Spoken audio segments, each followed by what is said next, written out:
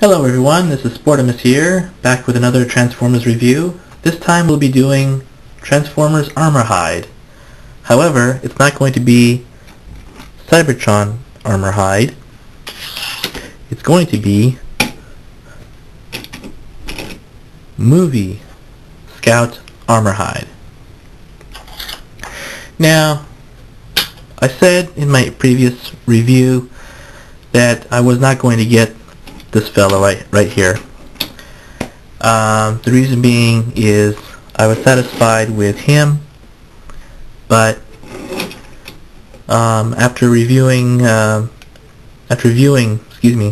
Trash's review of this version of Armorhide, I had a change of heart, and he really looks awesome. He's a really nice looking truck. The differences being, the first one being obvious, is this one's black and this one's blue. They both share some gray accents. This one has a painted silver grille, whereas this one's molded gray. He has light blue tinted windshield, painted windshield, and his is simply silver. And he has the yellow accents instead of the red and gray. I just got him out of the package, so I still have a rubber band on him. So, take that out of the way. Otherwise, they're the same figures. This one, the Cybertron one, has the clear Cyber Planet key that's from Earth, and this one has the Sector 7 key, which is actually the Planet X key repainted. And he has the Decepticon logo on the back of it. As you can kind of see that, I'm trying to reflect it in a way. There it goes, something like that. Anyway, they both work the same. Just like his, he has the grill feature where you pop this thing forward and he's got 8 little friends waiting for delivery. And that also works on the robot mode. So, anyway, onto the transformation. Same way as this fella right here. You pull his top part upward. You roll out the feet. Pull his hip joint out.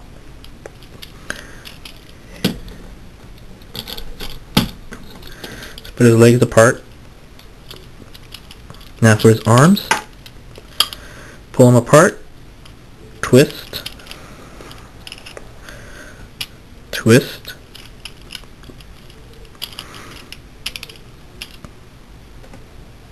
and you move him in, and you move him in. And the head is right here. Just pick it up, turn it around. And that's Armorhide, the black version. To show you a comparison, I'll just transform regular Cybertron Armorhide here. If I don't drop them. I love these little things. They're small.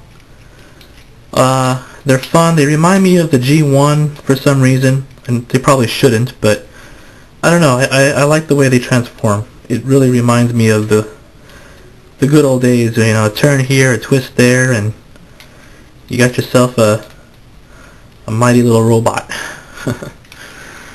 So,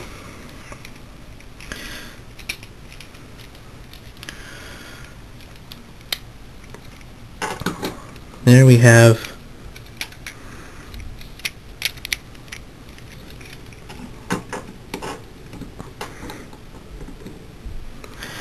Armorhides.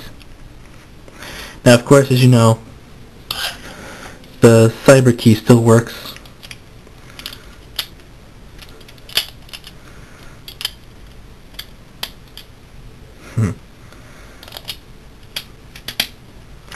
Same thing.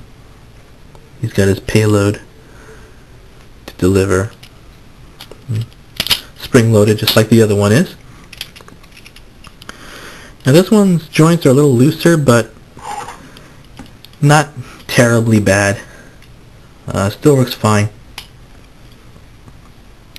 He has the Sector 7 logo on his gun, whereas Armorhide has the Autobot logo on his. So anyway, there they are together. That's their comparison. That's his key. That's his key. And they're really nice. I like these guys. I really like the size. I like the way they look. The posability in these things is crazy. I love it. I was in the store actually looking for Air Raid. I had a request for it. I found him, and I found Clocker, which I honestly did not expect to ever see again. I haven't seen Clocker since it first came out on the Toys R Us movie Scout reissue things. But I had to put him back. I didn't have enough money on me. Usually I pay by either credit or debit card. I forgot to bring it with me. I thought I had it with me, but turns out when I was at the check stand I didn't have it. So to avoid too much embarrassment, I picked one. Clocker I don't really care for. I don't know why. He's not a bad figure. He's just not to my taste. And Air Raid, to be honest with you, I'd rather have him than Air Raid. I saw 3 of them at the store, and there was only one of him, and he goes by real fast. Air Raid, maybe I'll see again. If I see him again, I'll pick him up. If not, well, we'll see. But I definitely highly recommend this guy. Highly recommend him. He is boatloads of fun. It's amazing that something so simple can be so entertaining.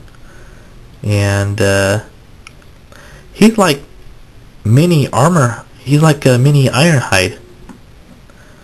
He really is. And in fact, I'll show you. And stick this guy on here. Just barely fits in frame.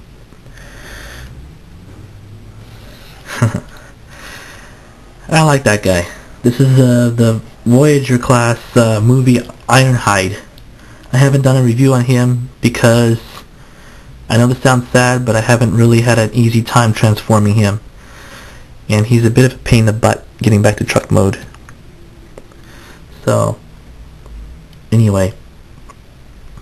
But yeah, he's like the little bro of Ironhide. So, they go well together. Anyway, this has been another Transformers review, a little one in any case.